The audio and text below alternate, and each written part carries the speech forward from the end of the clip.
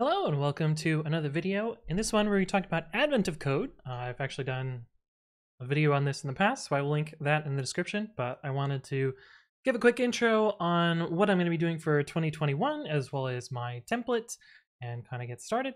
And I'll also have a brief description of what Advent of Code is, and so let's just do that.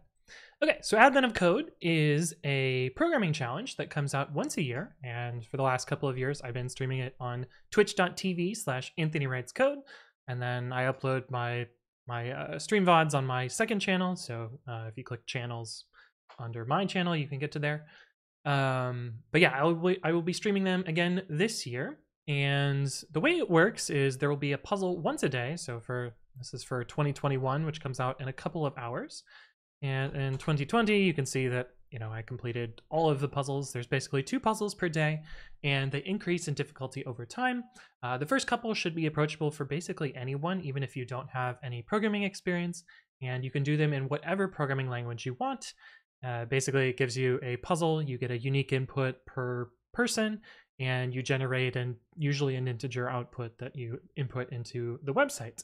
And then yeah, that's how it gauges whether you get it correct or not. But yeah, for 2021, I'm probably going to be doing it in Python as I usually do. And I have a small repo that's set up here. And basically the structure for this is I'm going to make a new folder for each day. It's going to have a part 1 and a part 2 file and an input.txt. This is going to contain the, my particular problem input. I also have some support code that I have set up here and some dependencies. I've also hooked it up with Activator, so you'll see here if I cd in and out of this repository, it automatically activates this virtual environment for me.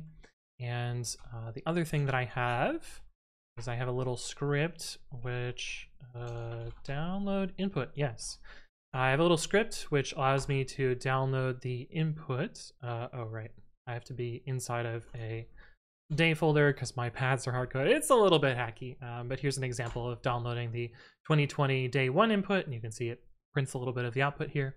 And the way that works is I have put my cookies from the website into a little .m file, and here's a sample file that kind of looks the same.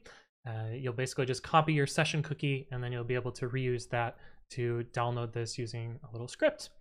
But yeah, that's my 2021 templates and what I'm going to be using. I will also be posting my solutions the next day on GitHub, and that'll be at github.com/AnthonyWritesCode /AOC 2021.